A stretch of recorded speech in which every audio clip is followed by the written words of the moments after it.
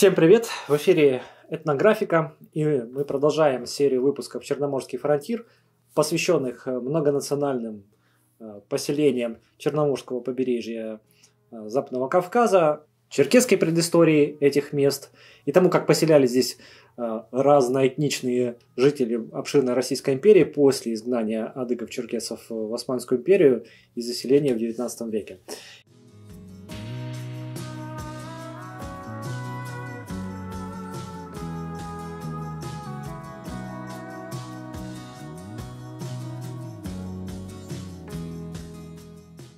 Итак, в этом выпуске наш путник, уже отгулявший на замечательных горных курортах Красной Поляны, возвращается к побережью, и мы отправляемся на запад в сторону Сочи. В этом выпуске поговорим о селениях Хоста, Мацестой и Кудепста, ну и соответствующих речках и поселках вдоль них.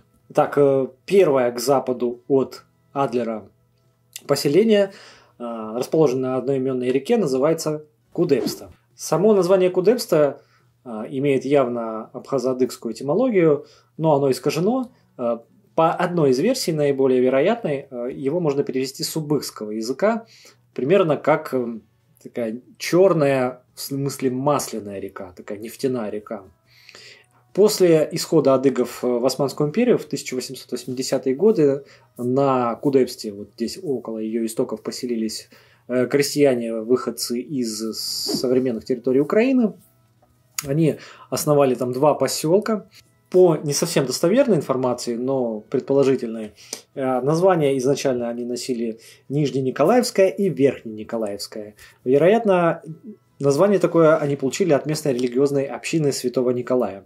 В 1960-е годы эти поселки стали частью Большого Сочи, уже городской его территории. При этом Нижнениколаевская была переименована в современный поселок Кудепста внутри уже городской территории. Кстати, говорят, что здесь находятся одни из самых лучших плантаций пробкового дерева на побережье, вообще в регионе. Несколько далее к западу расположился поселок Хоста, знаменитый своей тисо-самшитовой рощей и вот этими покрытыми мхом мрачными мертвыми самшитами, представляющими собой вот это, так сказать, олимпийское наследие, да, убитый многотысячелетний лес, который был уничтожен завезенной огневой бабочкой. И помимо этого леса, место это знаменито еще и генуэзской крепостью Хоста, которая прикрывала торговую факторию генуэзцев в средние века, находившуюся в устье реки Хоста. Сама крепость расположена была на довольно-таки сложном участке ущелья реки. Там и сегодня находятся эти руины, эти стены еще видны, заросшие мхом, прямо в заповеднике.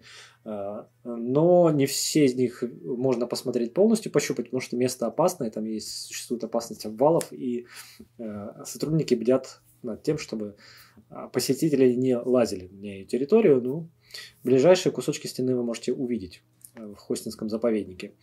Само местечко Хоста упоминается у путешественника исследователя турецкого Евлея Челеби в 1641 году. Он писал, что в этих местах находилось тогда родовое селение общины Хамыш, которое и позже наблюдалось в тех же местах, уже к XIX веку. Вполне вероятно, к этому названию каким-то образом относится одна из частей бжедукского субэтноса адыгов-черкесов, которые, известно по легенде, раньше жили на территории Черноморского побережья, а в позднем Средневековье перебрались на северные склоны, там сражаясь своими как бы так соплеменниками, тимиргоевцами из Тимиргоевского общества, отвоевали себе землю в районе Горячего Ключа, ну, одна из общин, и позже были выдавлены абазехами к территории Кубани. Сегодня бжедуги проживают к югу и юго-востоку от Краснодара в аулах.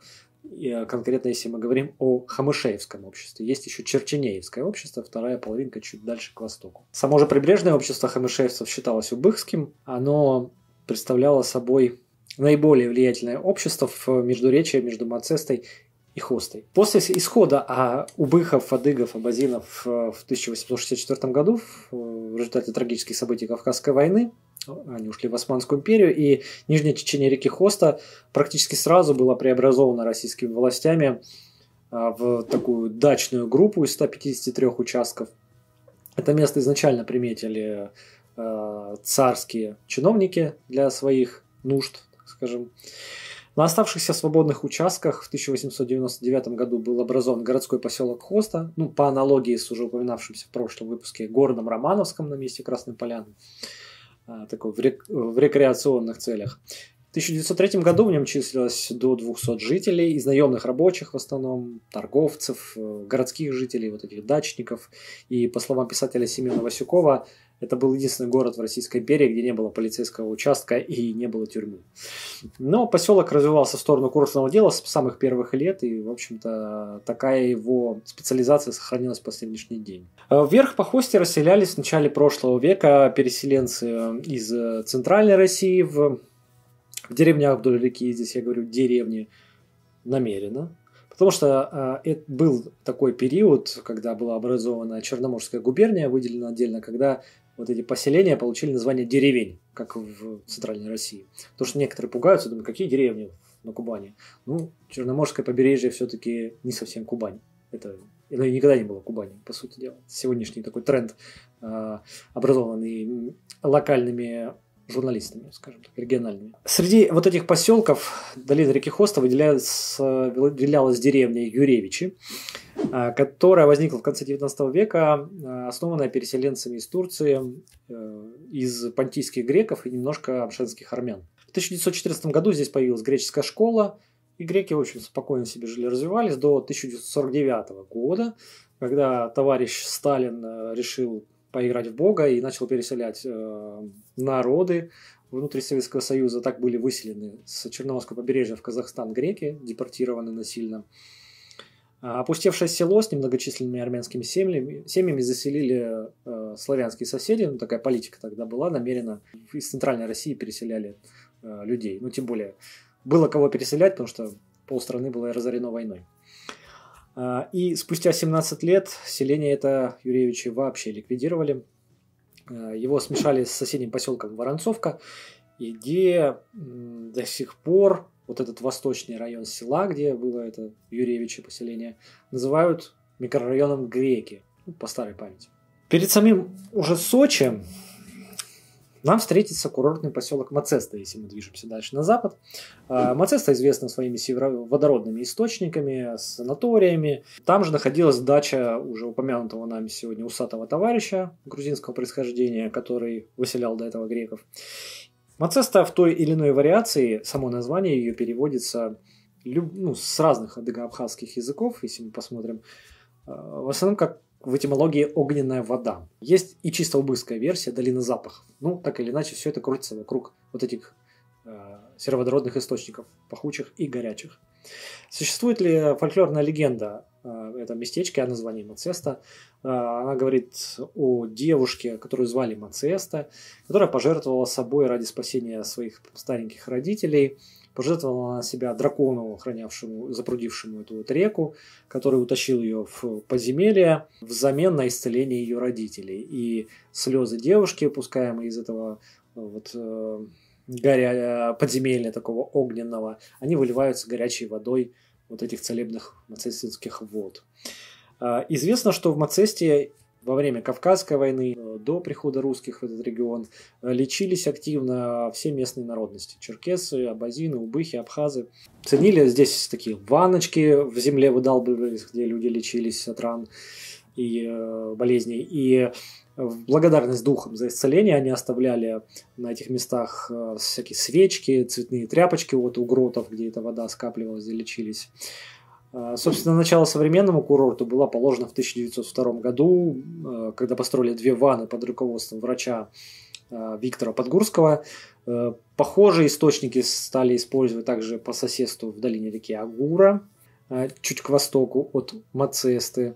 Также недалеко отсюда, на священной для черкесов, адыгов и убыхов горе Ахун, в советское время построили ресторан и вот такую большую башню, куда по сей день приезжают туристы, любуются с нее красотами окрестных гор, долин и моря с этой высокой точки.